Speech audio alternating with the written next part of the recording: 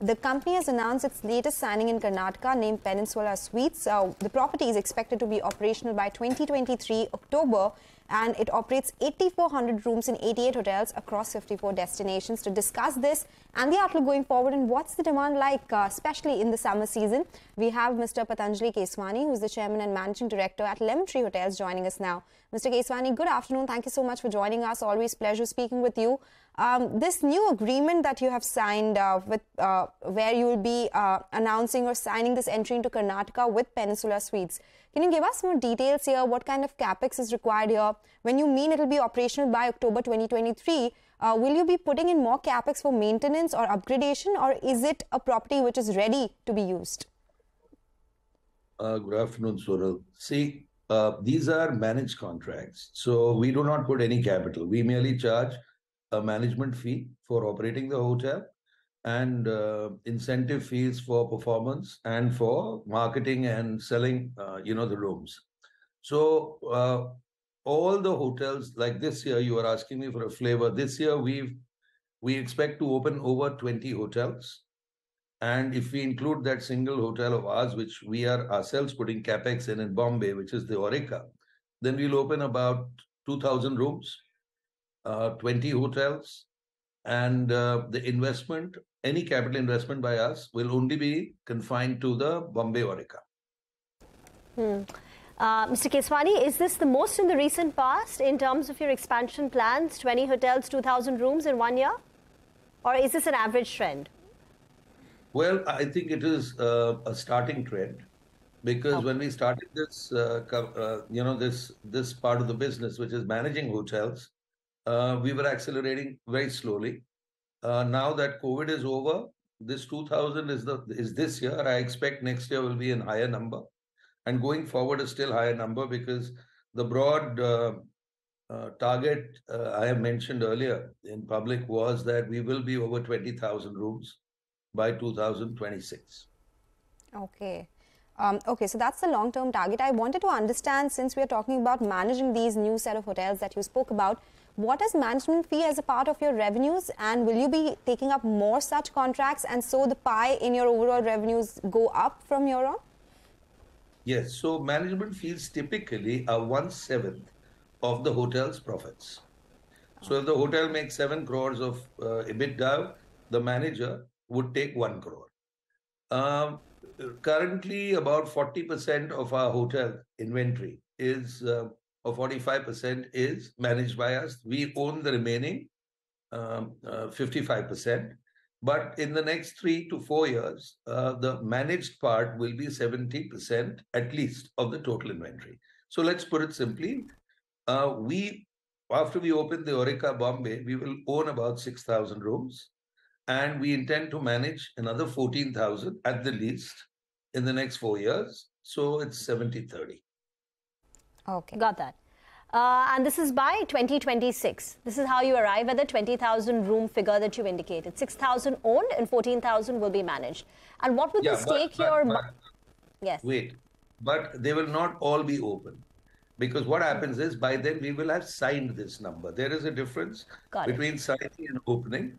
So maybe, by that time, 15, 16,000, 17,000 rooms will be open. We can't really anticipate that. But at least 20,000 will be due to be fully open or signed up by that period. Sir, and as your contribution of managed goes up from the current 45% to 70% in the next 4 years, say by 2026, what will the margins of the company look like at that point of time, once you arrive at the target? See, our operating owned hotels, at the hotel level, the margin is between, I would say, 57-58%. When you account for corporate office expenses and below the line, our overall EBITDA margin drops to a little north of 50%. Now, obviously, the managed portfolio is 100% flow through to EBITDA, whatever fees we charge, because those are, they have very low variable cost. So let's put it simply, if 70% of our inventory is managed and we take 1/7 of that as fees, then effectively it is like owning 10% of that inventory. And so our EBITDA would grow by another 7-8%. So if this continues, and of course we continue to manage the inflation impact on the cost side, then I would estimate that the net EBITDA of the company would be between 55 to 60% on a much larger. 60%. Okay, 55 to 60% over a longer period of time could be the margin once the proportion also changes. When you spoke about the supply side inflation, let's talk about the demand side as well, because your average room rentals have been the highest since listing at 5,738. Considering what the demand scenario is right now, do you think there's more room for hikes here, or do you think it'll stabilize at these levels? See, you see, pricing in our business has nothing, Sonal, to do with anything other than demand. Okay, so if demand picks up, and demand in India, there is a direct correlation that whatever is the rate of growth of the economy in real terms multiplied by 1.5, and that is demand growth for managed hotels, for branded hotels. So if the economy grows at 6 to 7%, or we achieve our target of a $5 trillion economy in the next 7 years, then demand in India will grow at least at 10% a year. Now supply is going to grow at 4 to 5. So pricing will all obviously move north in the next 4 years. And my broad guess is that on a CAGR or an averaged out basis, prices in hotels in India in the branded sector will grow at 15% a year, averaged out over the next 4 to 5 years. 15% over every year. That sounds, at least for consumers here, it sounds like a big hike, right? But of course, as you've seen, demand has been increasing across the board. Flights are booked. I don't think wages are going up at 15%. But no, I think... Reema, let me just correct you. What is the average rate? What is, our average rate excluding keys is about 6,000 rupees. What is 6,000 rupees? It is $75. Where would you get these kind of hotels with these kind of services anywhere in the world at $75? It should be, I mean, look at keys. It's sub $50. So please look at it from remember our cost structure, a lot of it is a global cost structure. Interest rates are high in India.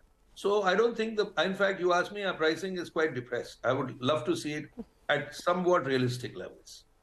Okay. Income levels also in India, sir, are lower than the developed countries, and that's one of the factors, right?